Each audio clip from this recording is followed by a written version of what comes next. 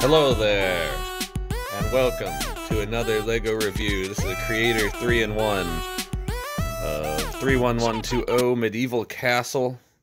Has 1,426 pieces, 3 minifigures, and you can make 3 different sets as usual, the main one being this cool castle, which will be the main thing we look at. We also are going to go ahead, we're going to build up this tower and trebuchet build, and we're gonna go ahead and skip this one because it doesn't look like it uses hardly any of the pieces. It's really pretty boring. You can see you get a wall, a small windmill, and a little armor stand, so that's all you're gonna see of that one. Alright, we're gonna go ahead, we'll show you this build next, and then we'll get to the main event.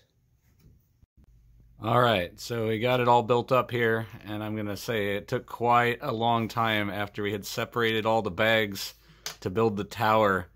We had to find all these pieces on their own, and that was quite tedious, but we got it done. First we're going to look at the side builds and the minifigures. What we got here? We got this dragon. And go ahead. It's got 2 wings, 2 legs. It's just pretty much a side build. And it looks pretty cool from certain angles. You can pose it pretty good if you like stick it onto some studs, but it does not like to stand up because the joints and the feet and legs there are really weak. Can't really support the weight even of this light little thing. But that's okay, it's just kind of a bonus, it's cool. They throw in these chickens, couple different designs there, 2 of the same. They have this well with a frog that sits off to the side, and they show this like vulture or buzzard in various places. I thought you could just stick it on, like there's a bucket sitting on the well, and you could just stick him on there. They show him on top of the castle, but the torches are in the way of what it shows on the box, so I'm not sure. The figures are interesting, and obviously getting classic castle figures is very cool. However, I would only count 2 of these, as I've heard other people say that there's some question about what is the central figure here. Well, I have a theory, so I'm not going to go into detail. If you are interested in castle stuff, you've seen the Black Falcons before. What I find interesting, though, is if you compare them to the recent Medieval Blacksmith set, I do believe that the old man is the equivalent of that guy. This is a female under the helmet, you can tell, even though there's no hair, and I think it's supposed to be her. And then this guy, even though it's not very close, I think he's supposed to be the blacksmith there, like the lo-fi creator compared to the premium version. That's just my theory, because otherwise he's a guy with a dirty face, a pirate torso, black pants. Doesn't make a lot of sense. So I think that's what's going on there. Now we're going to go ahead and we'll focus on the main build. So here we have the castle, and it's built in a modular style. There's basically 3 parts to it. And they come apart very easily, which could be a negative or a positive, I suppose. But let's go ahead and look at the front part here.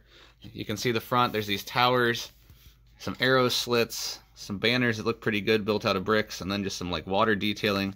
A drawbridge that does work with a mechanism off to the side. It can be locked, shut, or open, and then you can release it with the mechanism that's in the little yellow building there.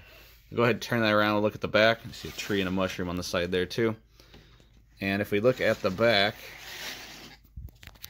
there you can see the mechanism for working the drawbridge. Otherwise just an empty room, like a gatehouse, I guess you'd call that. There's these rooms where soldiers with bow and arrow could go. However, we only have the 2, so I have them on the tops of the turrets. Up top, there's a back view of that. And then there's another room here that's just empty. You could put whatever you want in there, which I plan on fleshing out. There's a small room here with a little medieval toilet, and then, not making sense, they have toilet paper. Should have a pile of leaves or whatever they used back then, but 2 more empty rooms at the ground floor, and then you can see the blue piece there where it connects to the other sections, and on this side it's a nougat piece with a latch. And there's a little more detail of the tree. Alright, let's look at the other parts. So here we have a pretty significant tower. A lot of room for somebody to stand up top. Another murder hole, arrow slit, whatever you want to call that, to fire out of. There's a jail cell with a skeleton who's been forgotten apparently. Kind of almost like they're torturing him by having him right next to the food stand that he can't access with some bread and some fruit. And then there's a feature here where the prisoner, sadly, didn't realize he could have easily been busted out all along. But alas, it never happened. And there's a look at the outside of that section. Alright, and then we get the final section.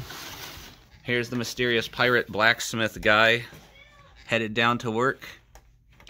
And in this last section, probably the most detailed. You see the blacksmith guy. He's headed down to work. There's a rat on the stairs. Kind of funny. And then there's the forge back in there with some flames detailing. It's dark. I apologize. Suit of armor he's made. There's an anvil here, which it will work. The hammer will work with the mechanism on the outside. I'll show you in a minute. And there's like the king's little, very small throne room that has a throne, a rug, and a fireplace with a candle. Makes it a shame a set didn't come with a king, but we have some we could throw in there. And then that just has a door on the outside, so that's one place that is built up. If you turn it around, the outside looks pretty cool with the classic yellow style. A target for target practice down below there. And then there's the water wheel that spun the hammer. Some more water detailing, some more crenel wall pieces, nice chimney, nice detailing. And you can see a like weather vane with a crow on top of it. I don't know if that's supposed to actually be a crow or just part of the weather vane, because either way makes sense. So that is what you get, and if you hook it all back together like he's been doing here, spread it out, you can get quite a nice display when it's fully spread out. And like I said, you could add some things in those rooms along the walls up in this tower. You could add a lot to add detail. It would also look a lot cooler if you put soldiers all along the ramparts and whatnot. But yeah, I mean, it's a very cool castle set. I could tell when I got the box and started opening it that it's a little smaller than I thought it might be. There's a top view, but it's not bad, and it's very tall. It's very cool. I think it would have benefited from a few more of these Black Falcon guys, but they just don't tend to do that much in creator sets.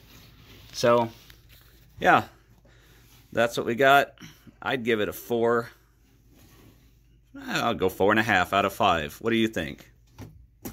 4.5 out of 5. I agree. Could have got a 5. Maybe he gave us 4 Black Falcons and a king, but anyway, that's what we got.